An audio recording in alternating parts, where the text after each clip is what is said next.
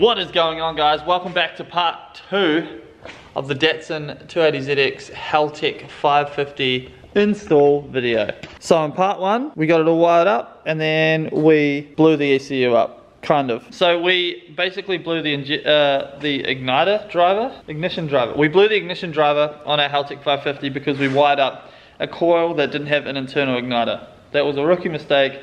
But luckily it wasn't too massive of a mistake. Haltech were absolutely amazing with the process. I express posted the ECU back to them. They literally fixed it in like 2 days and had it back on my doorstep so fast. It's ridiculous. But I've been moving house this week, which sucks, by the way. Moving house is the worst. You literally figure out how much crap you have when you have to move house. But yeah, Tara and I are in a new house now, so I'm pretty stoked about that. And now finally I've had time to come back here with my good man, Kwana. What up? And we're actually going to try and fire this thing up today. I'm super pumped, so massive shout out to Haltech for getting that sorted. It was $220, so not the worst thing in the world. And now my Haltech 550 is perfect again, which I'm really happy about because it's my first ever brand new ECU that I've ever bought. So I kind of was gutted that we made that mistake, but it is what it is. So now Kwana's just going over the map, making sure that it's all good and that we haven't got any settings in the ECU mucked up before we go ahead and put the power on and turn it on. And then what we'll do is we'll go back to plugging our LS coil in with our spark plug here. We'll spin the dizzy once again, confirm that we have spark, and then we'll do the rotor phasing on the motor, which we'll kind of go through while we do it. Make sure it's all timed up perfectly, and then I think we can turn the key, which is crazy. I'm so pumped. So this video today is going to be more about, this is pretty much going to be us starting the car. To get it started, we don't have to do a whole lot, so I'm pretty pumped. So yeah, let's see how we go. Alright, we're testing for spark. We've literally like just plugged it in. We spent like 10 hours probably trying to get spark last time. A little while. Before realizing that there was something wrong internally with the ECU, because we went over literally every single thing. And now all we've done is plug the ECU in, check the settings, and give it a spin. We have spark! And like nice spark too. Dude, that's crazy. That is a massive moment. Honestly, we spent night after night trying to get that to happen. That right there, and it was so simple once we actually had the ECU doing what it was supposed to be doing and not being broken. Yes! Now we have fuel, now we have spark. We just have to make all the mathematics in the motor work, and then we can turn the key and actually have it hopefully run. Oh, I'm so pumped. And pull this off because I want to see the turbo go like, whew.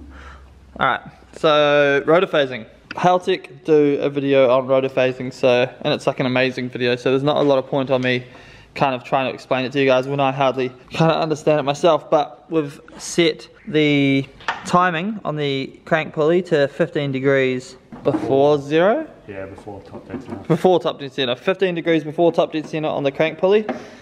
And then we have this bad boy here pointing at number 1. And then we kind of set timing here as well. I don't even understand it fully, to be honest. But it basically allows the ECU to have a window where it can advance and retard timing in the right way while we're on boost. But if you set it wrong, then it can't advance and retard timing in the right place. Advance and retard timing, but it'll be at a point where it'll be putting it after top dead center, so it'll be firing too late. Yeah, that's right. So we need it pre. Yeah, it's all before. Oh man, it's very confusing. But hopefully we've got it right to the point where we can start the car at least. So now we put the cap on, make sure it's pointing to number 1. Oh yeah, so yeah, it's pointing towards number 1, which is right here, this guy. It's pretty close. And then he's just rotating the dizzy. That'll be Doc. And then he got a call from Dr. Drift. So we have some rotation in the dizzy with the stock timing setting, where we can make sure that it's directly pointing towards the number 1 on the cap. And then we lock it out, don't we? Yep. Alright, and then we put all the spark leads on and we turn the key. We're going to make sure we have the firing order right on the cap for the spark plug leads, and then we turn the car on. I don't know about you guys, but I am seriously excited. It's not going to run well because it's literally just a stock map that comes in the ECU, base map. But it's enough for it to run. Yeah, enough for it to run. And we don't have a throttle cable, so we'll just control the throttle via the throttle body.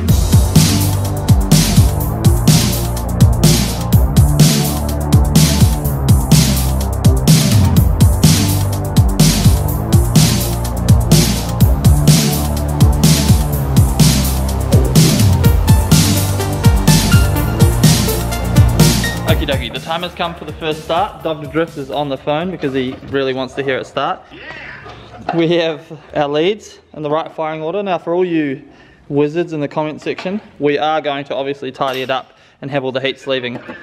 So this is all pre-rehearsed so that we're going to have this all tidied up so that these leads aren't touching any exhaust stuff. So don't you worry about that. But for now, we're just trying to get this thing started. Good? Yeah. Oh, am I turning the key? Yeah. I'm scared. Alright, please don't explode.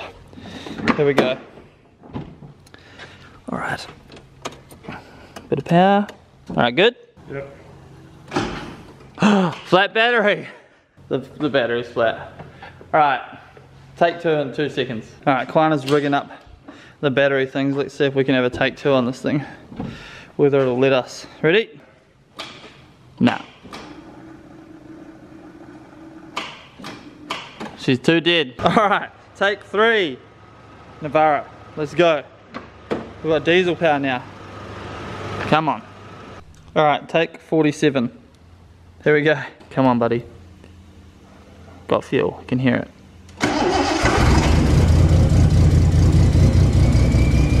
Ooh! Yeah. Alright, so that is awesome. Step 1, it frickin' runs. Which is, and it sounds so, I mean, like it's pulsing at the moment because we haven't got something like quite right. But we're about to check the timing. But that turbo sounds so good. Alright, next up, check timing, make sure our settings in the ECU are right. We've got to muck around with the timing angle a little bit as well. And then we should be able to get it kind of running a bit smoother, but it is frickin' running. So I get the lovely job of just sitting in the car and turning the key, which is so good. We are getting the car running bit by bit a little bit better by tweaking a couple of things within the ECU. So Kleina's now turning the idle down a bit up there. Manually, I'm just sitting here waiting for him to tell me to turn the key. Look at these spider webs. We literally we're in this car last week. This is one very productive spider. Ready?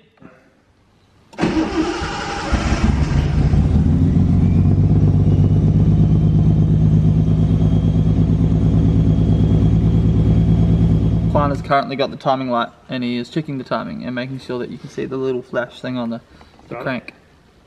Start it? Yeah.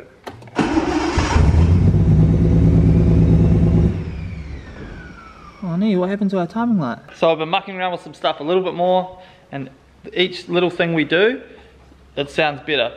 But we G'd up, we were just gonna get it running and call it a day, but you know, it just never happens like that.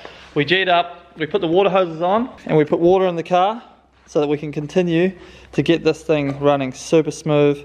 Ignore the smoke coming up from under the inlet manifold. That's where the exhaust manifold is, and we painted it nice and black, so that's just the paint setting in. But everything else seems pretty good. We haven't had any issues. We're just literally dialing in this timing. So now the car's got water, we can make, you know, we can be happy that A, the coolant temperature sensor is working in the Haltech, and B, the engine's going to stay cool while we're running it because we're running it for long periods of time now. So I think we're ready to try again. Here we go. Oh, better. Off.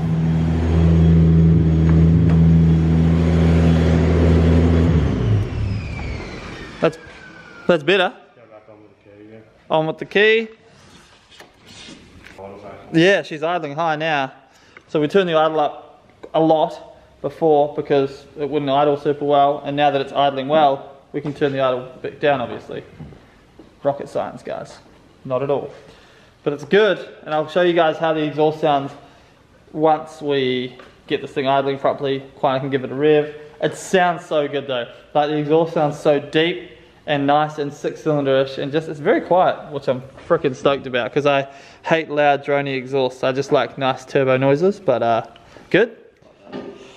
Alright, here we go. Come on, buddy.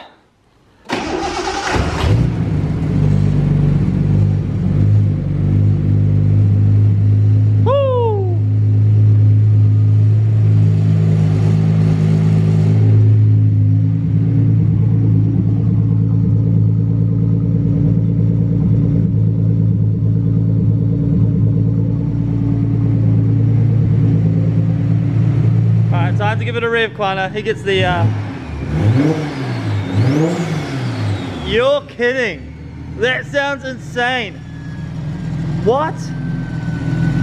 How good's that? Running now. Yes! That sounds so good. Oh man. Good turbo.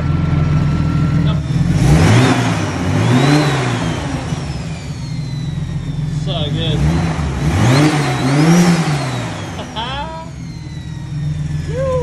Alrighty, that is it guys.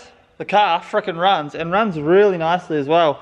I forgot how good this engine sounds. There's no noises up top or in the motor whatsoever, which is super awesome. It's so smooth. The T51R mod on our Pulsar turbo sounds insane. I'm frickin' pumped. But a huge thanks to this guy, Quana. You're a legend. Honestly, without Quana, I wouldn't have got this going. His expertise is far beyond mine, and that's why this car frickin' just runs now. So stoked. Next thing is to pretty much finish up some wiring, which we're going to do off screen because you guys don't need to see that. We'll finish up the wiring. I'm going to order some new leads. I need to put a GK Tech clutch master as well as the R33 clutch line and a brand new slave on the car. I need to put throttle cable on it, and that way the car's going to be going. And then hopefully maybe next week or the week after, we're going to take it to Dr. Drift and we're going to tune it, which is exciting as hell. So the Haltech Elite 550 is officially installed on the Datsun and running. So freaking pumped, man. Again, massive shout out to Haltech. They're insane with their customer service. If you're thinking about buying one, I highly recommend it. In terms of how hard the job is, out of 10 I would say 11. So don't underestimate how hard wiring an ECU is into your car. It's just the little things really. So if you're going to do it, get a friend like Quana to help you, or pay someone, which is what you probably should do. But I am paying him, alright? I'm giving him a set of wheels for all of his help. Even though I literally just messaged him one day and was like, hey man, I'm just doing this, if you want to come down and hang out, that'd be cool. He come down and he just took the reins and actually, you know, did the whole job. And I pretty much just sat there watching the cricket and doing things half-assed. So, you know, it is what it is. But I'm just a very lucky person that I have good friends. So thank you guys for watching this video. I hope you enjoyed it. The Datsun's alive. I'm freaking pumped. Next video, we're heading to Vic Drift round 1 with the E36. Look at this thing, man. It's looking pretty as hell. I'll give you guys a quick update. So we've got the flares on it. It's looking freaking sick. We've got the T37 18-inch wheels on the back. T37 17s on the front. Look how good this thing looks, man. So we're heading to Vic Drift round 1 this weekend. You guys will see that on the vlog. Fingers crossed that we can pull an awesome result. But until then, thank you guys for watching. Hit that like button if you enjoyed it. Subscribe if you feel like it. And I'll see you guys in the next video. Chew! Bye! Peace!